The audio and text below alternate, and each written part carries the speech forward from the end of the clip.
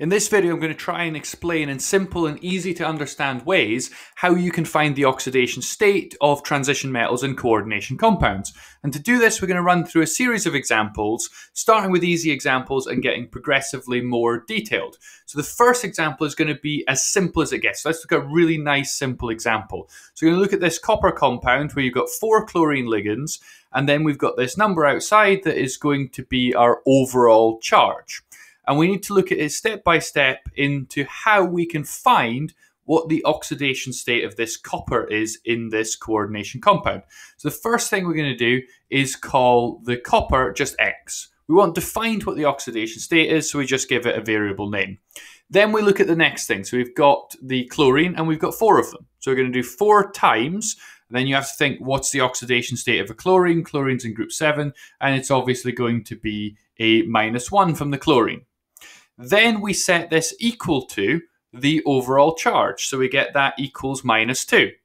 And then with some simple algebra, we just multiply out the bracket. So x minus 4 is -2. And then with extraordinarily simple algebra, just adding 4 to both sides, we end up with x equals +2. And therefore, our copper is in the 2+ oxidation state. And that is how you do that. Now let's look at a slightly more difficult example. So we're going to deal with slightly more stuff.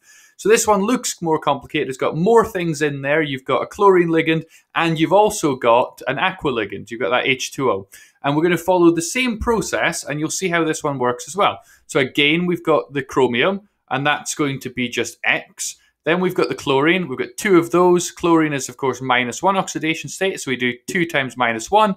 Then we add the H2O, and in this case, it's going to be 0 because H2O aqua ligand is 0. And I'll give you a list at the end of the most common ones so you can instantly just have these for any other problems you're doing. So we're going to add that. So we've got 4 times 0, and that's going to equal 1. So we can simplify that a little bit just to x minus 2 equals 1 because the 4 times 0 is gone. 2 times -1 is -2. And we get this. Very, very simple to solve. Obviously, that makes x +3. So the chromium in this complex is in the oxidation state of 3+. And that's how we do that. Then we're going to look at another example where we've got some stuff outside of the complex. So what I mean by that is we've got 3 potassiums and then we've got some complex. And we need to know how to deal with this. And it's very simple. So if we look at this and we just use very basic chemistry, you should know that potassium is going to be plus. And obviously, before I put that plus there, this was an overall neutral compound. So we need to balance those out. So we've got 3 plus charges, and so we need 3 minus charges to equal that out. So let's look at only the bit with the complex. We're just going to simplify and take out that piece. Then we can look at this individually and do the same thing. So X is going to be our cobalt.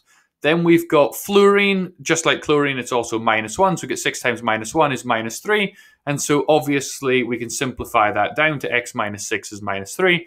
And then with some really simple algebra, just adding 6 to both sides, we end up with the cobalt being in the 3+ oxidation state. And so that's how you deal with some stuff outside of your complex.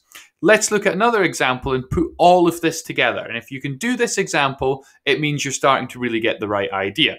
So let's look at this. And I'm going to spread that out just a little bit to give me some room. So let's put the charges on. So chlorine's obviously minus. We've got 3 minuses. So we're going to need a 3+ there. So let's now just zoom in the bit that we care about because we're trying to find out what the cobalt is. Exactly the same way. We're just going to write this expression here. The ammonia as a ligand is going to be 0. And so we've got x plus 0 is +3. And so the cobalt in this case is in the +3 oxidation state. And so that's how you do it. There's the 3 examples.